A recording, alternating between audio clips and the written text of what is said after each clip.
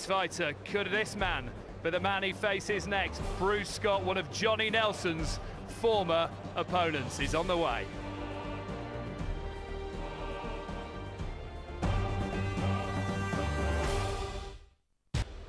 PrizeFighter, the cruiserweights, live from Earl's Court here in London. Time for the second of our quarter-finals. It involves one of the biggest characters in PrizeFighter this year, a man known as Buster.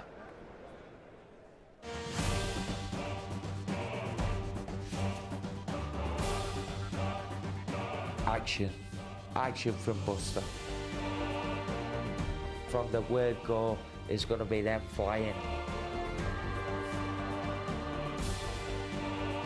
Can you ever say you've seen a Buster Keeton fight without fireworks? Please, please God, fingers crossed, you know, I'm going to walk away with that trophy.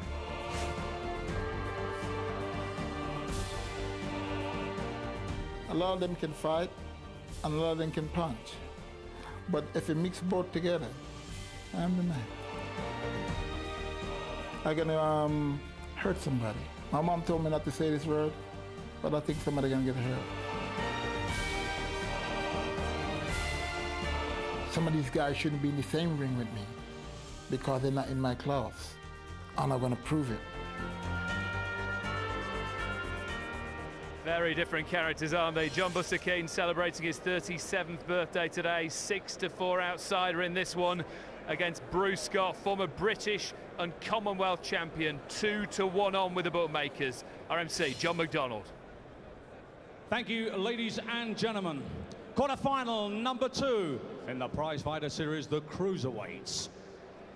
Introducing to you firstly, fighting out of the red corner, wearing the green trunks trimmed with black and gold, weighing in at 14 stone, 1 pound 11 ounces, 36 fight record, 26 wins, 18 inside the scheduled distance, 9 losses. Ladies and gentlemen, the former British and Commonwealth champion, from Jamaica originally and now from Hackney, East London. Ladies and gentlemen, it's the PrizeFighter known as Lionheart, Bruce Scott!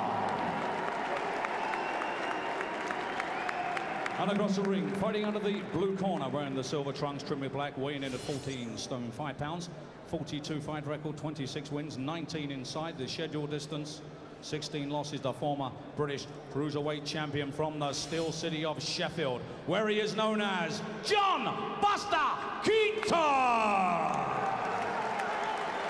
Time to the bell. Michael McCann, referee in charge of the action, is Mr. Richie Davis. This is 3 3-minute rounds. Okay, fellas, you both know what I expect of you. Behave yourselves, do as you're told, and above all, defend yourselves at all times. Good luck to you both. So here's the second of their quarterfinals, and these two might have to fight from memory a bit. John Buster Keeton, 37 years old today, hasn't fought for 20 months since losing a British title fight against Mark Hobson, and Bruce Scott, who's given us some real thrills along the way. He's a real character. Been 3 years out of the ring, the former British and Commonwealth champion, 39 now. Man who grew up in the grip of poverty in Jamaica to make something out of himself as a pro fighter. He got him with a very sharp left hook straight away there, and jab against Buster Keeton. These guys are not just hungry, they're absolutely starving for the £25,000 on offer tonight. And you have to say with Keeton, you know, he's not gifted, he's not a big puncher.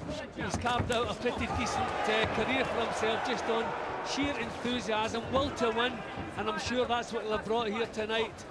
But being in with a man who's stopped him a couple of times already, he won't feel the draw has been too favourable to him.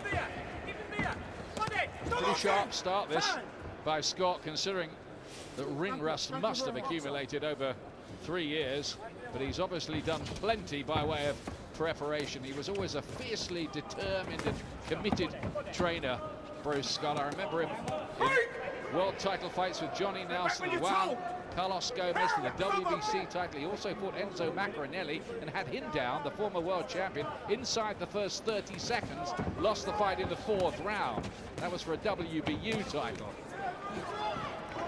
Keeton not allowing him to get set for the punches. He's trying to keep him off balance, just to keep pouring some shots, and Scott Great right uppercut from Keeton there, Jim. And he's got him going a bit. He's pushed him down in the end. There were a lot of punches before that, though, including some hefty ones to the body. He's going to... He's badly hurt. He's badly hurt. You can see his eyes. His eyes have gone. His legs are looking unsteady. This is not what we expected. Scott the favourite for this one. He started well, but Keaton's got him going here. It was the uppercut, I fancy, that caused the main damage, and a couple of body shots as well. But the legs of Scott have stiffened up. It's a big ask to come back after 3 years out, Jim. Yep, but Keeton just needs to stand back and give himself a little bit of room. He knows he's the power. His tactics have been spot on here. He has not allowed Scott to get any leverage in his shots. And Scott's legs still looking really unsteady. Picking the punches reasonably well, Keeton, and he knows now that he can hurt Bruce Scott, who calls himself the Lionheart. He won't surrender easily. Warning for Dominic Ingle in the corner there. Yeah, it's just the corner. I think they're shouting instructions all the while. I wonder if that's a rule that maybe it should be dispensed of. I mean, you can't expect seconds not to get excited, especially in this kind of fight. Good jab as well. John Buster Keeton, who became the British champion at the 4th attempt. He's a trier, all right, this fella. Scott, as he got over the worst, is the life coming back into those legs after the knockdown. But this is a 10-8 round, remember, because of that knockdown. It's like winning 2 rounds in 1, effectively. Hands down, put the legs out. Put the legs out. Well, I think if we're told beforehand someone's going to visit the canvas in this one, we would have expected it to be Keeton. But to his credit, his tactics were bang on. OK, the actual knockdown was more of a push than anything else. I don't think every referee would have counted that. But the damage was done beforehand. It was all over the place. But as you can see, it was really balance and a push that put him over. But it's meant a massive start in this one. Back there, what? Good hands. Keeton, who started as the outsider in this fight, is now 4-1 on to win it. And you can get 11-4 if you fancy Bruce Scott to pull this one around in the final 2 rounds. You understand? Yeah. When he starts slipping, stop looking near, just hit him through middle shot. Yeah. Get on your jab. Come on, you only need this round. Ingle, from the famous Ingle camp in Sheffield that produced Harold Graham, Prince Nassim Hamed, Johnny Nelson, and a few others too. Junior Witter.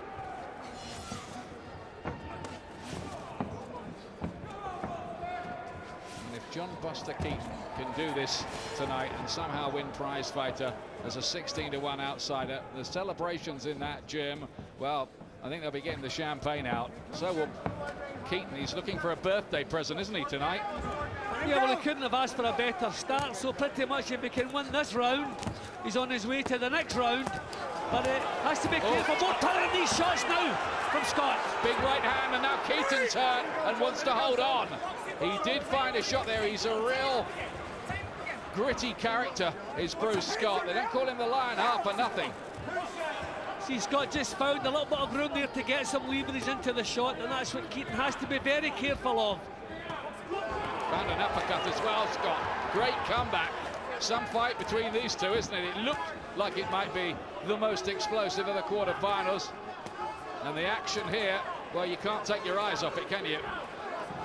See, Keeton not keeping Scott occupied the way he was doing in the opening round.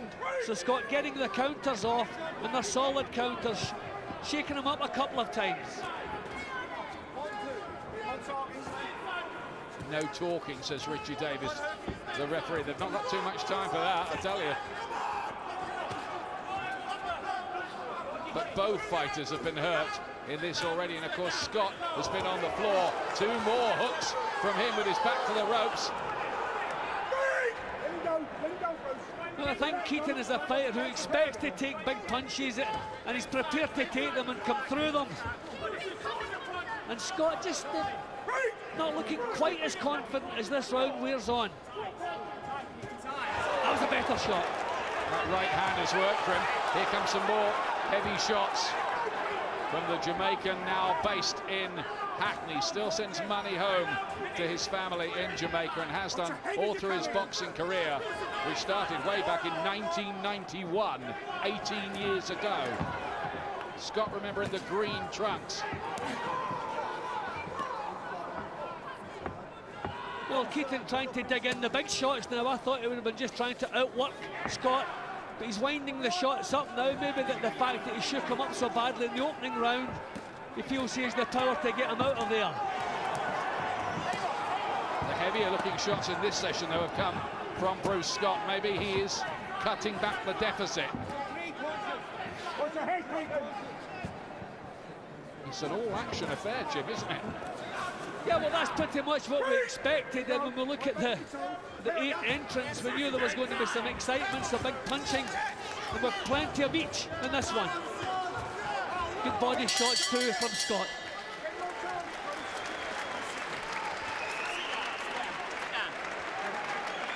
You're in front still, but you're getting caught with stupid shots. Deep breathe. Are you listening to me? Are you all right? Yeah. Right, deep breathe. Deep breathe. Yeah, Keeton is still pressing forward, but you can see Scott was finding the room to get the punches off, not keeping him occupied the way he was doing in the opening round. And the much more solid punching in that round certainly came from Scott. Picked him nicely. That was a big right hand. That shook Keeton up. Took it well, but that took some of the steam out of his work. Good defence. Don't make a back score on there. Give him a drink. Here we are, punches landed. Keeton 4 more. Scott from a family who couldn't even afford butter on the bread or shoes for the kids when he was a young boy in Jamaica, where he had dreams of being a footballer. He was a very good winger in the Jamaican league, apparently, but boxing is what he chose. Now 6-4 on Keeton. That means there's been a bit of money for Scott to pull it back somehow, but he'll still be behind if he scored the first round 10-8 because of the knockdown. He should be a point behind, Jim, shouldn't he? Yep, that's the way I have it, because it was a knockdown. I mean, it may have been a kind knockdown as far as Keeton was concerned, but it was scored, so we have to score it that way. Good stuff here from Scott. He's really sinking them in. Setting his feet, throwing the hooks. Keeton got in with a couple of right hands of his own. But these two are almost fighting each other to a standstill. This is a 12-rounder condensed into 3. Another big right from Scott. Great comeback from him, really, considering how much trouble he was in the first. Oh, lovely punch. Now, these are hurtful. I mean, Keeton, there's no real method. He's still trying to push Scott back, but there's no method in his work. He's wide open for these uppercuts.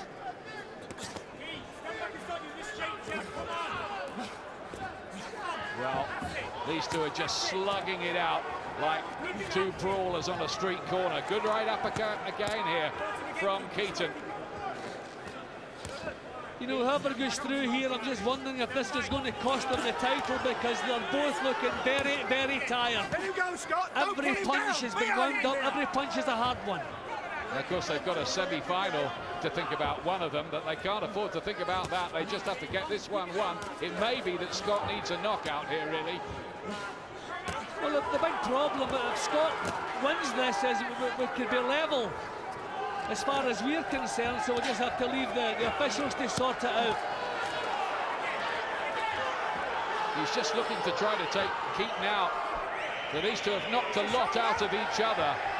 And they'll go into their semi-final, whoever wins it, with a petrol tank probably only about a quarter full after this grueling battle.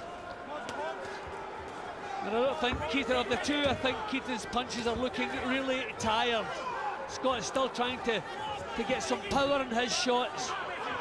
Some nice upper body movement, but they're both really feeling so tired. A couple of body shots from Scott. Got out through with the right hand there. Keeton half blocked by the glove, but only half blocked. Watch your head, Keeton!